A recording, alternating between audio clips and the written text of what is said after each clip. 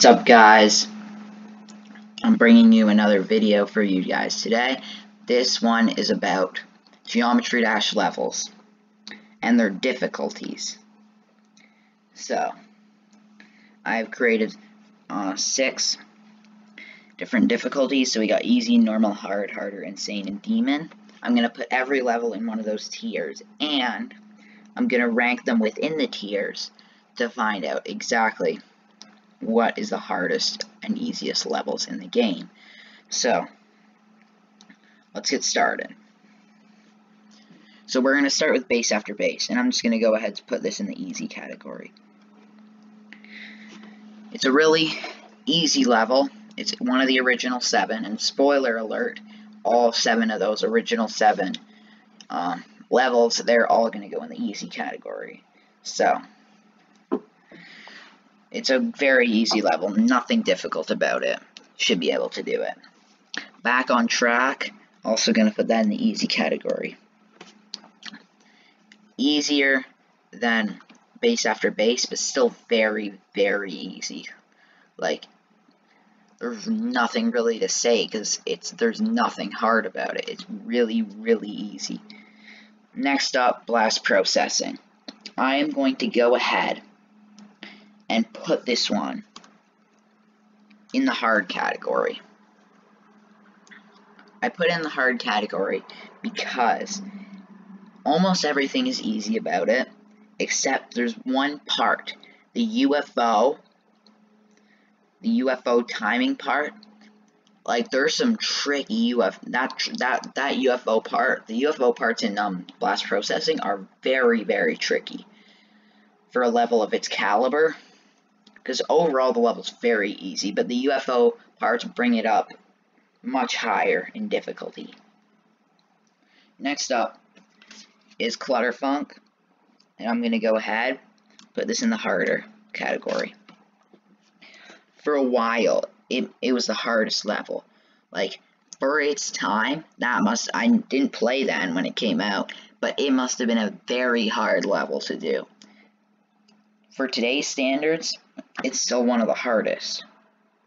The timings are very tricky, especially in those final cube parts, like 50% and on. The flying part, the initial flying part, that's tricky as well. It's overall a pretty tricky level. Can't Let Go. It's going to go in the easy category. Quite easy, except for the part with the black background and the upside down part. Those have some tricky timings. But it's definitely much harder than base after base, but it's still quite easy. Still going to go in the easy category. Next up, we got Club Step. Nothing really to say here, Demon. The difficulty suggests it. It's a demon level, like the straight flying, the cube timings, the UFO timings. Everything about it suggests demon. It's a deserved demon. It's not going to drop down. It's definitely a demon. So, there we go. Now, Cycles. That's going to go in the normal category. I put it in normal. In my opinion, Cycles is the easiest level other than the original 7 levels. This level, I know people talk about the volleys of triple spikes at the start of the level. Fine, those are sometimes can trip you up, but they're pretty spaced out. They're spaced out pretty far, and then you got the ball parts, and those are super easy. The only thing that's tricky is the coins, but we're not really going to consider that for this list. But yeah, Cycles, it's a normal level. Deadlocked, shouldn't really be any arguments here. It's the hardest level in the game, hardest demon in the game. Overall, just try playing it. Like, overall, it's the hardest. Like, it's way harder than Theory of Everything 2 or Club Step. So, Deadlocked is going to be top. Next, we got Dry Out. We're going to put that here. Easier than base after base. Harder than Back on Track. but still overall very, very easy. Very easy. Everything about it, it's really easy. You just can't, it's hard to get much easier than that, but obviously you can get much easier than that, but it's very easy, very easy. Okay, Electroman Adventures. That is going to go in the hard category. It is definitely harder than Blast Processing, but for the wrong reasons. Well, there is some tricky timings in there, but it's the worst design level in the entire game. Bar none, hands down. The use of reverse portals are awful. By the time you see where you can go after the transition, you're already dead. Like, there's no recovering from those. And the Minikube, like, parts are pretty annoying. Like, not annoying as in hard, or just annoying as in, like, buggy. It's the worst. It's the worst level in the game, design-wise, but difficulty, it's going to rank ahead of Blast Processing in the hard tier. Electrodynamics. Insane. It is very difficult. When you first do it, it's a very difficult level, unless you did Club Step first, but most people would go to Electrodynamics first, and it will challenge you. Like, a lot of the parts are just developing skill, like developing the skill to do it. Like, there's not many memorization parts, it's just like the triple speed flying parts, those are all skill. Like, you have to have a good amount of skill to beat Electrodynamics. It took me over 1,000 attempts to do it first time. It was a lot, but you'll get through it if you practice it. But you have to get better. Like, the skill has to be there. It's not just memorization, it's skill. Finger Dash. That is going to go in the harder category. Finger Dash is a pretty hard level. It introduces the spider, but the spider parts in it are relatively easy. The hardest part is definitely the mini wave and the wave part at the end with the mini coins. Those are that's definitely the hardest parts, especially the mini waves. Those are pretty tight, like, and you can die there quite easily. There's some tight ship spaces with the fireballs. There's some that's pretty tight. So that's why it ranks harder, but it's not harder than Clutterfunk. Clutterfunk's timings are much harder to master, and overall it's just a trickier level. Finger Dash you can really get the hang of quite easily if you develop that skill, but Clutterfunk, the timings are much trickier than in Finger Dash. Next up, Geometrical Dominator.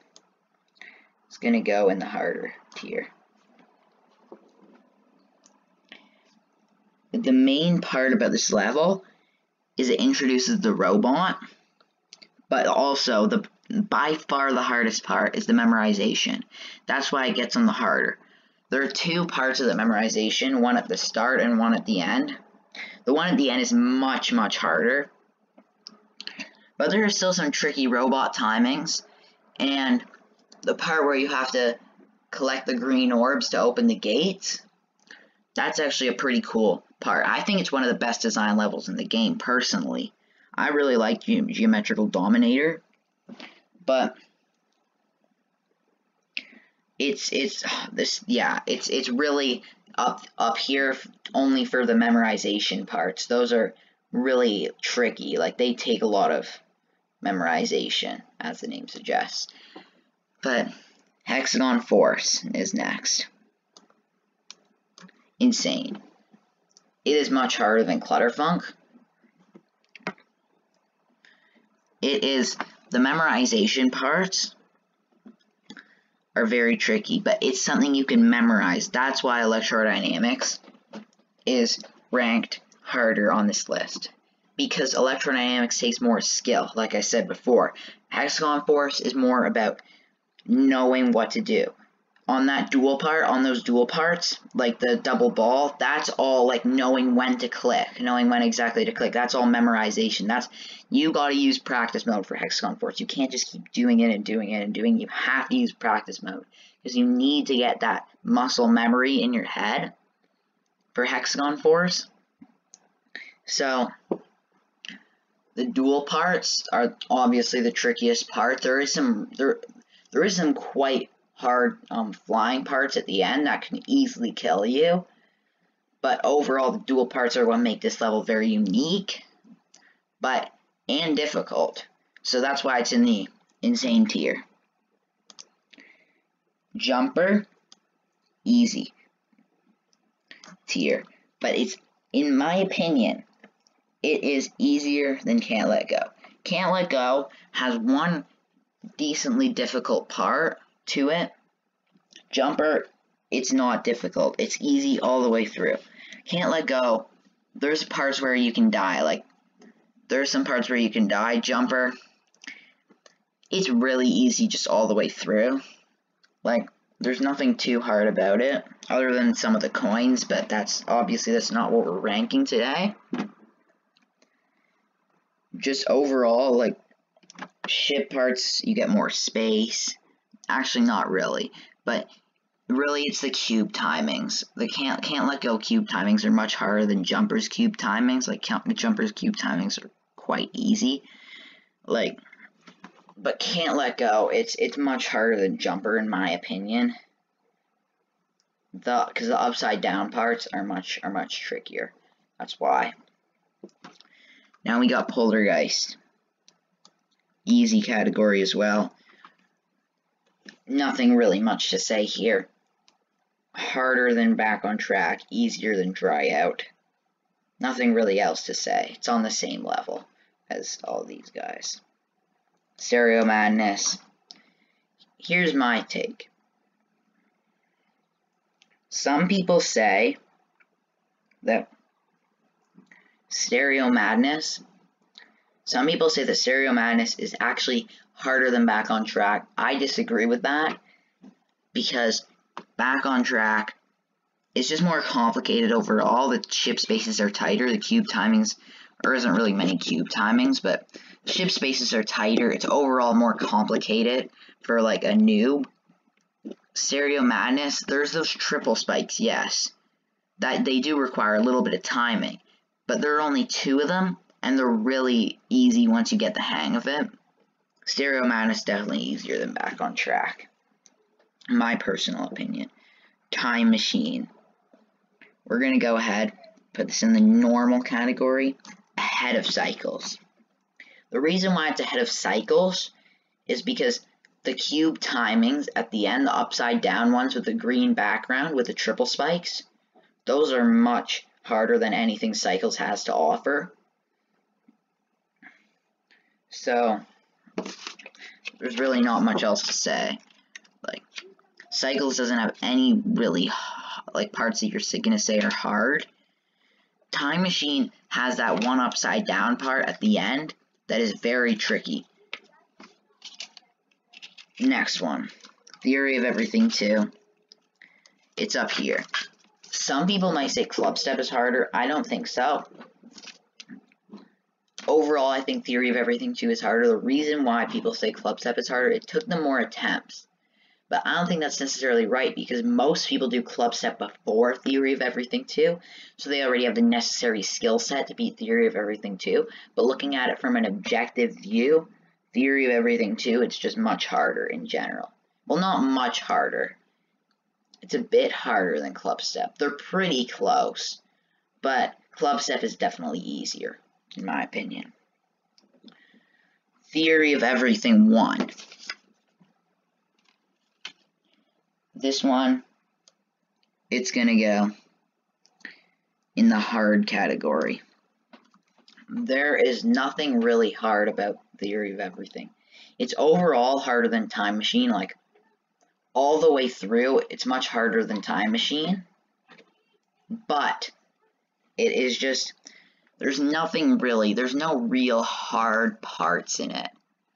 Like, sure, those UFO spaces are a little tight, nothing as tight as the blast processing UFO spaces, so I'm going to have to put blast processing ahead of theory of everything, but that's just my opinion.